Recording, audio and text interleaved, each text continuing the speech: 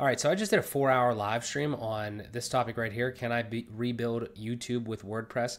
The answer is, I mean, kind of, sort of. If you know what you're doing, if you got good tools, you can do like a lot of the features. Obviously, I did not actually rebuild YouTube. This platform is, years old, and I didn't just build it in 4 hours.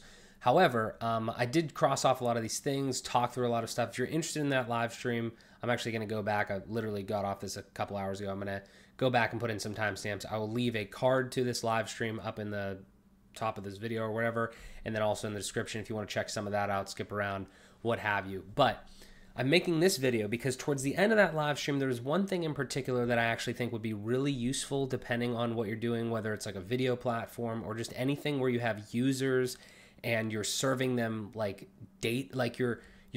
you have content you want to serve to the users, and you want to give them a little bit more of a personalized environment on your website. So there's a million different use cases for this. I'm going to give you just the high level, and hopefully you can take it and run with it. I'm going to use the YouTube as an example. So when you go to YouTube, if you go to your home screen on YouTube, if you're logged in, YouTube does a really good job because they're a big company, big tech company, and they do like algorithms very well.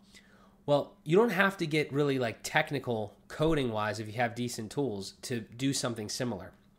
What I'm going to show you here is with WordPress, Bricks Builder, and Crockablock JetEngine to just kind of do a very simple way of getting a home page to kind of be a little bit more customized.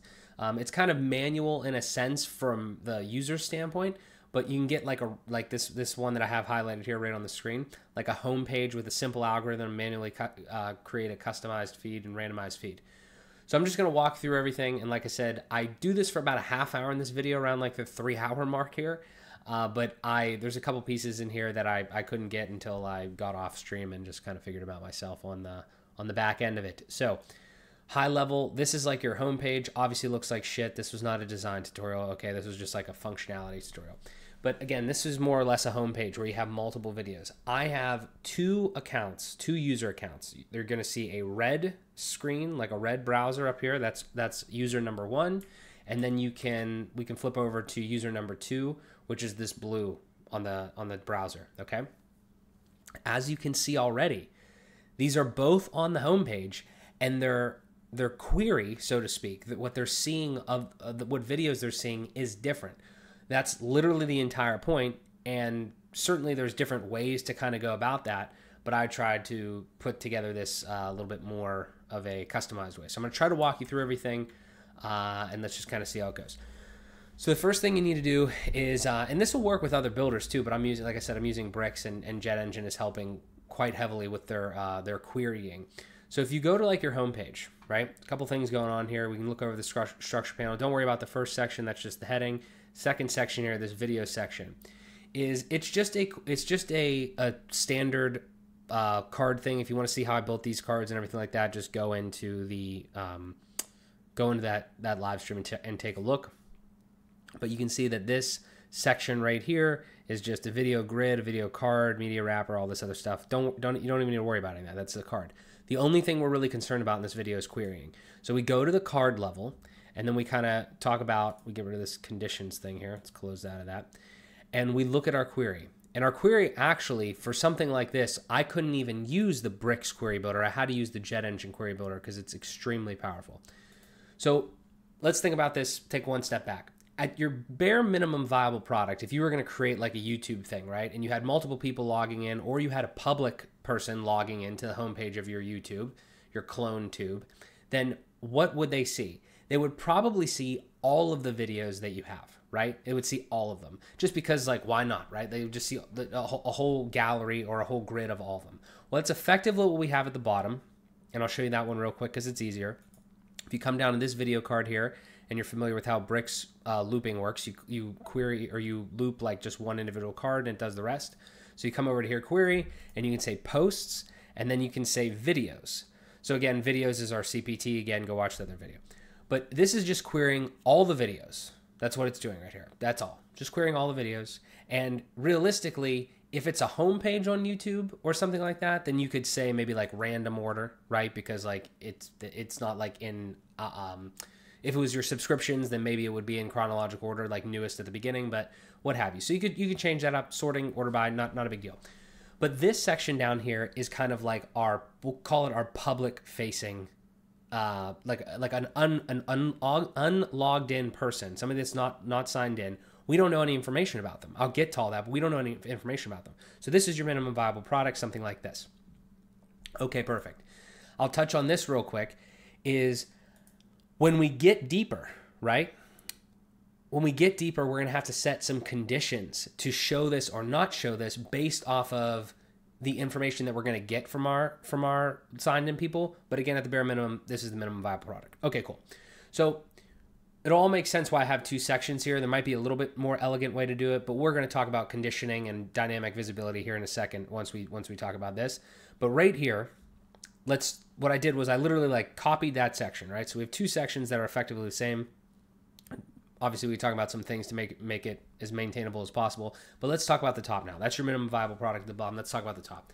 So what you want now is you want to create a homepage that is more customized and more personalized, really, to the people that are logging in. We've got these two users. Let's see what we can do about that. So here's how I went about this. And again, you could write your own algorithm. You could do some crazy shit, but the easiest way that I thought to do it at a high level was just ask the users when they sign up or like put it in their profile or something, hey, what are you interested in? That's a pretty simple way, right? That seems like relatively straightforward. Okay, so if we go back over to our dashboard, I'm just gonna walk you through the steps that I did here because some of the stuff is already completed, but a lot of it is relatively straightforward. The only difficult part is that took me a long time. The part that I was struggling on was the querying. So we have videos, okay? I'll walk you through the pieces of it. We have videos, which are just, again, if you watch the live stream, I talk about how I created all these different custom post types, just threw some data in here, video URL, video file, like whatever you want to do, right? Like your featured image, all that sort of stuff, right? And it's just a custom post type through JetEngine. I'll open up the custom post type here just so you can kind of see it. So this is videos, it's video, talked about all this where we have like the featured image, all that sort of stuff, just showing you the meta fields, okay? Straightforward. This is relatively straightforward. If you don't know about this, go watch that live stream. Go watch my dynamic data series as well. I talk about ACF. I talk about JetEngine like this. I'll leave a link, okay? But that's the straightforward part. So you create the post type, then you create a taxonomy. And in this case, it's just video categories. Again, very straightforward. There's nothing crazy going on here. We didn't even add any meta fields to any of this or anything like that. So we have a taxonomy for our videos. Then we went and we actually created categories. So we had the video categories taxonomy, then we created some video categories. So again, YouTube, there's a ton of videos on there. There's a ton of people that are uploading different types of things, right? So cars, news, sports, WordPress. Those are there's some dummy categories I made. Okay, perfect. Well, now that we have some videos, we have some categories, we have to attach and assign those categories to videos. Okay, perfect. So let's go back over to the videos and let's take a look at this one. I have this random hockey video. If you look over here on the right-hand side, obviously that belongs in the sports category. Perfect. I have a couple other ones where we've got this like bridge builders one in here. That's a WordPress thing. We put the WordPress category on it. And then we have this cool car video and we have cars. So there's a couple other ones, like one or two other ones that have those similar things. But again, straightforward videos, video categories, and assign categories to the videos. Okay, now what we've created is a little bit of a content management, literally content management system and structure there. So all of our data is starting to get kind of, categorized in that sense. Perfect. All right, so the next thing we do is we have to figure out how we're going to say, okay, that's awesome. You're saying that's awesome, Mark. We have videos that are categorized. I know how to do that. But how do you actually show them to different people?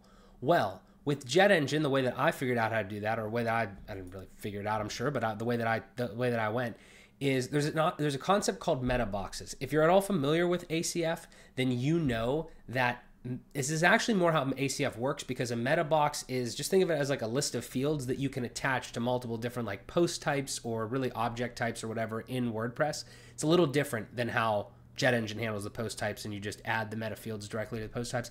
It's neither here nor there, but what we're doing here is we want to connect interests. Like we want to get, like we were saying, we want to get the user's interests. Okay, well, what does that mean? I need to create away, like a field or two or something or whatever. I need to get information attached to my specific users. How am I going to do that? You might go into post types. You might look at the built-in post types and try to do it. I'm going to tell you the answer. Just go to meta boxes, okay? Create a new meta box, name it extra user fields or something like this, and make sure that the meta box is for user. There you go. It's that simple. And then you go through here and you could say user profile or pick whatever one you want here. This is not super important, like the visibility controls. The only thing we're doing here is we're adding a meta field into our meta box that we have attached to the user. It's not really a post type, I guess, right? But the user object, we'll call it, okay? So if we have, so what we've done here in the bottom here is we just said interests, and then I made it a checkbox, okay? And then I made it the source of the actual checkboxes, which I will show you what this looks like in a minute, is from a query builder. Now, we gotta stop here because why did I do that? Well, here's why I did that.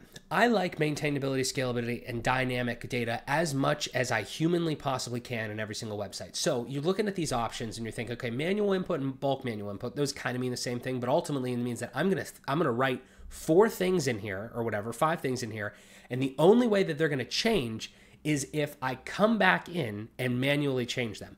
Not what we want. Then you look at glossary and you're like, that's close as well, but if you know what a glossary is, it's actually kind of like you can change it in one place. There's one source of truth. You go into JetEngine, you create a glossary. It's a really cool feature, but not in this case because you write that in one place and then you can use it in multiple places. In our specific case, we are trying to, the options that we want in the interests box that I will show you in a second, don't get ahead of yourself, is the options there are the exact same. We want them to constantly mirror. We want the categories on our YouTube to constantly mirror the categories and the interests that the people can pick from. So the best way to do that is to use a query builder in this case and go actually create a quick little query and then utilize that. I've created all video categories, which is a very simple query. We'll go look at it real quick. You come over to query builders or your query builder and you go to all video categories. Obviously you would create a query, all video categories. It's a terms query, okay? And you would just say taxonomy, video categories. That's it. All that's going to do is query and bring back all of the categories that you have.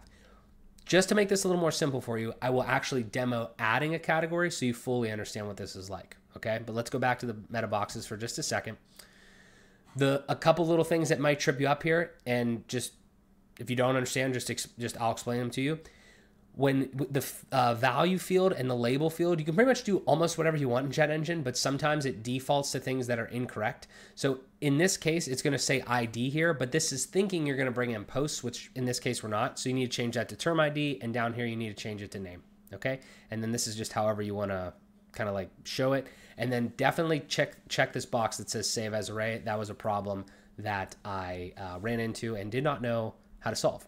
So let me explain to you what that is because I know there's probably a lot of things bouncing around your head now. Okay, so let's go over to our users and I'll backtrack by explaining all this. Okay, we have 2 users on here, my name and then just John Doe. Okay, so if we come in to my user and we scroll all the way to the bottom, we see right down here is the only thing we're concerned about on this whole page, and it is extra user fields.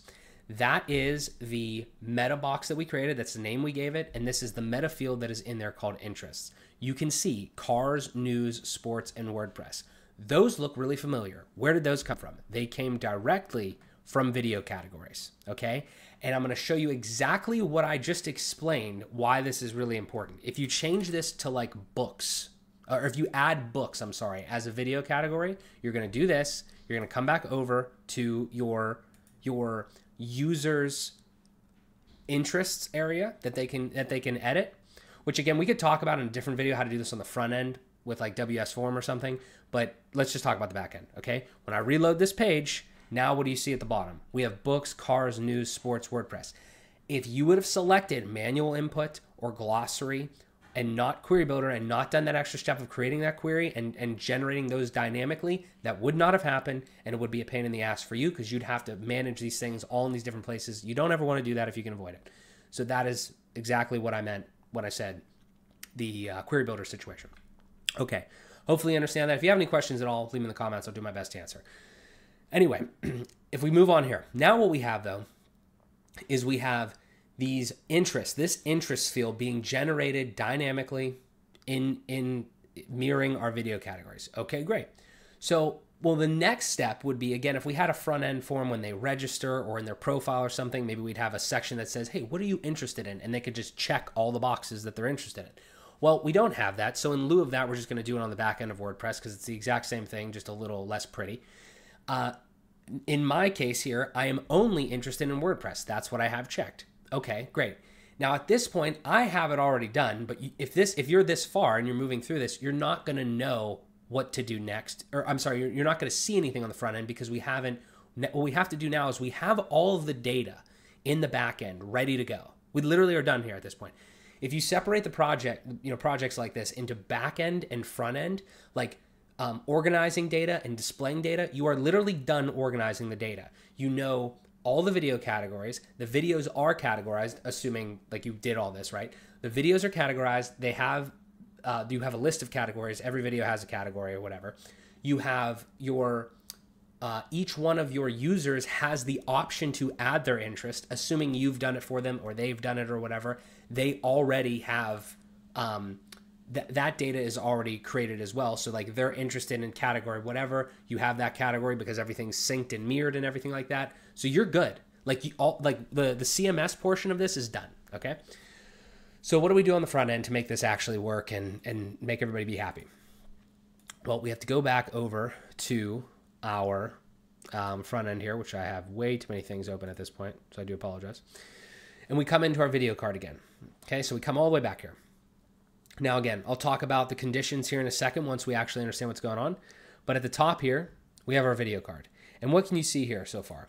Well, I have a query, and this is a JetEngine query. This is not a Bricks query loop. This is a JetEngine query builder, so you have to select JetEngine query builder. And we're going to create another query. The query is going to be called videos based on current user. So think about that. Videos based on current user's interest. Okay. So if we head over to our query again. If we get out of here, we'll get out of here, and here we go. So we'll get out of this, just get out of that, get out of that. Sorry, a lot of tabs open. Bear with me. Query builder, this is where you want to be, okay? Don't worry about the two on the bottom. That was in that live stream, you go check it out. Videos based on current user interests. This is what we want. This query is the key to the whole thing because what it's going to do, I'm going to tell you at a high level and I'll explain it. What this query does is it says, all right, I'm going to look at all the videos. Like on this homepage, think of it literally in steps. This is the best way that I've thought about how to think about querying and understanding like the display of data, okay? On this page would be every video. Like we're querying all of the videos, right? We're querying all the published videos. But that's not what we want. We want to like filter it dynamically before the page even loads. And what do we want to show? Well, we only want to show videos that are public and live or whatever, and that the category of those videos matches the interests of the current user.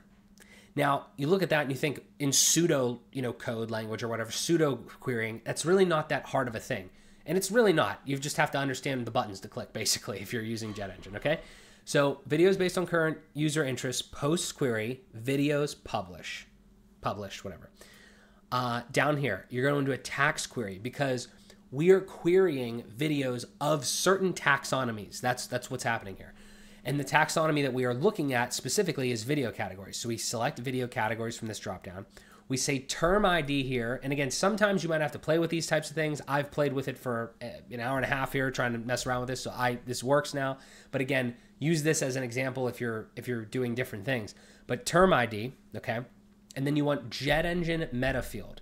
The reason you want JetEngine meta field is because we are trying to grab from that meta field of the meta box that we put in there. So this will be shown in here. It'll be extra user fields, and then interests. And then you will want to return field value.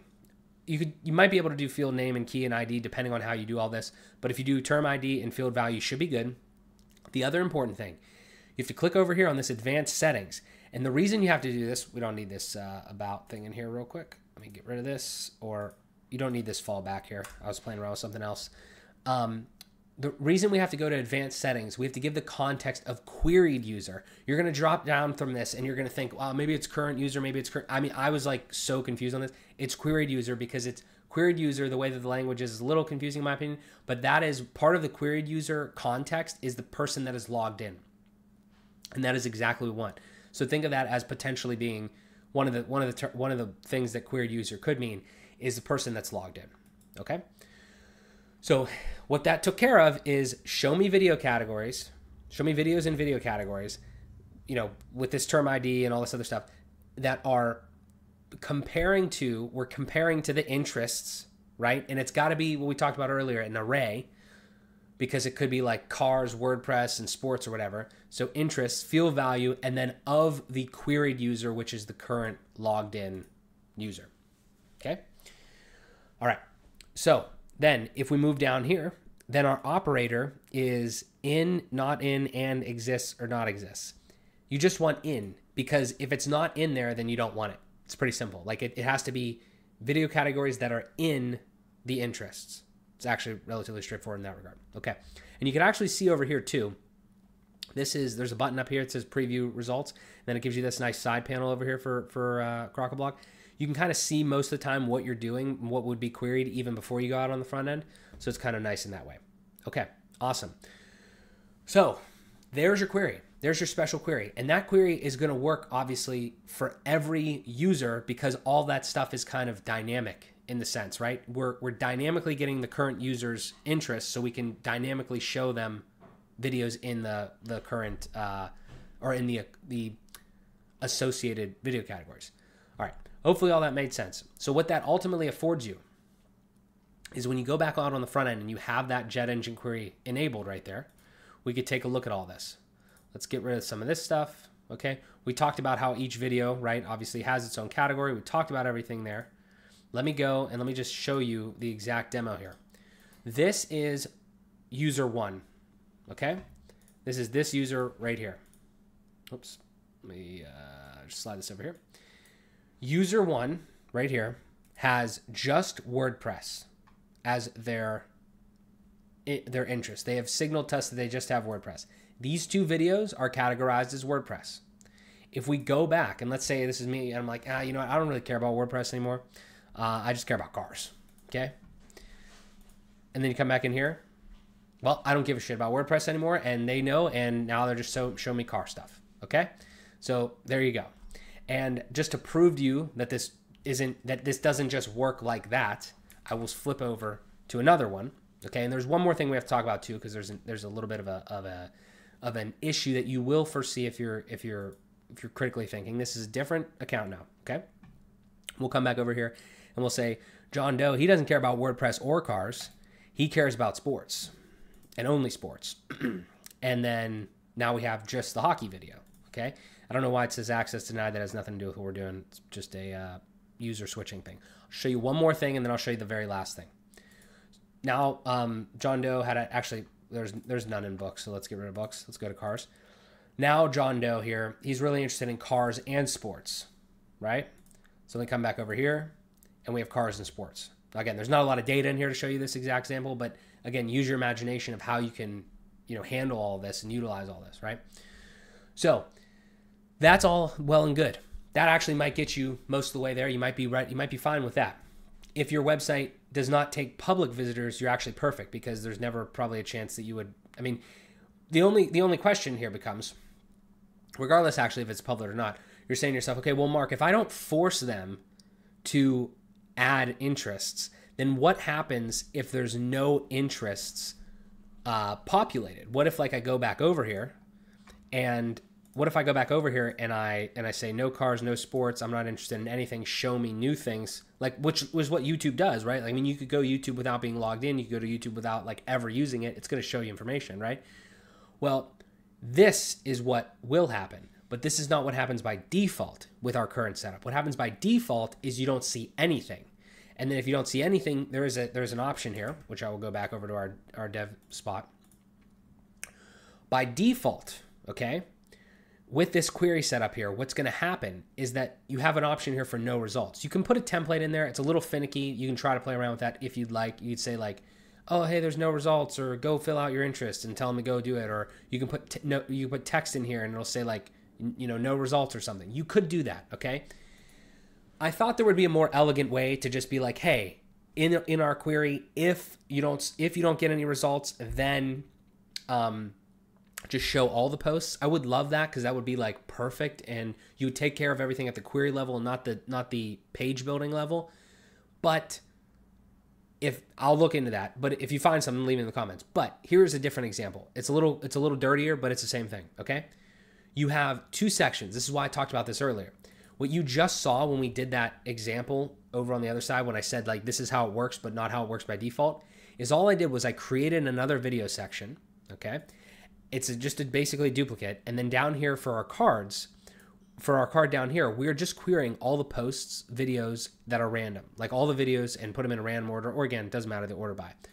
And then what we did, and why you don't see the other one, why you don't see the one that's like, because really you're rendering two things. So how do you see one when you want to see, how do you see only the top one when you have interests? And how do you see only the bottom one when you don't have interests, or if you're public or whatever? Well, simple conditions. That's all it is. So if you click on the bottom section, right, and we come up to conditions in Bricks, we go to dynamic data, and we say our extra fields users, which is just if you scroll to the bottom or find your interests one, all you're doing is that's your field, okay? So JetEngine interest, which is the same one we've been dealing with, right? And if JetEngine interests, if interests, right, equals nothing, like if there's no that's what that means. It's a little confusing when you read this, but if interests equal nothing, show all the videos. That is how you have to think about that, okay? So that you show the section with all the videos. And then if we go back to the top, if we say interest does not equal nothing, so there is something in our interests, then we're going to show the grid that is populated via the interests stuff. So, yeah, that's it. And then it works. And it's pretty cool. I'm really excited about it because I thought about this idea for a long time, and it's pretty dope. So yeah, that's how you kind of do like a really simple, I don't even really want to call it an algorithm, but there's a little bit of an algorithm-ish to it, right? Because you're able to kind of personalize the, whatever it is, a home page or a specific page like that. I think it's a really cool technique depending on what you want to do. Again, take this and run with it. Do not just like, you don't need to just recreate this. There's like 1,000,001 examples of things that you could do cool with this. Doesn't have to be videos. It could be whatever you want. If you have any questions, leave them down below in the comments. I would do my best to answer them. Yeah, and go check out, like I said, go check out that live stream, dynamic data course. I'll leave links and everything like that. I'll also leave links to Crock-A-Block down in the description if you want to check that out, because it's saved my butt a ton of times and made me just make awesome websites with very little coding involved, because a lot of it is just encapsulated via the GUI there. So thank you guys. Really appreciate it. I'll talk to you in the next one.